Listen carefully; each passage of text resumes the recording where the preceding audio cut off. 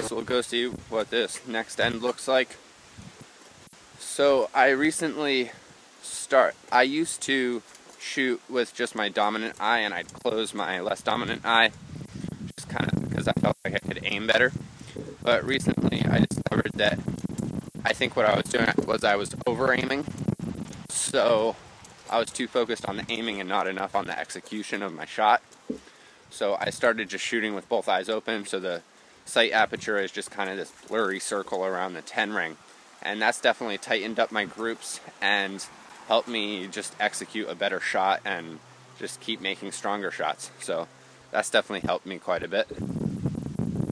Alright, so here's what my arrows look like on this end. A little more centered. Still need to tighten it up a little bit. These two arrows are pretty good, but the other ones are kind of far out, so got to tighten up that group and just keep practicing.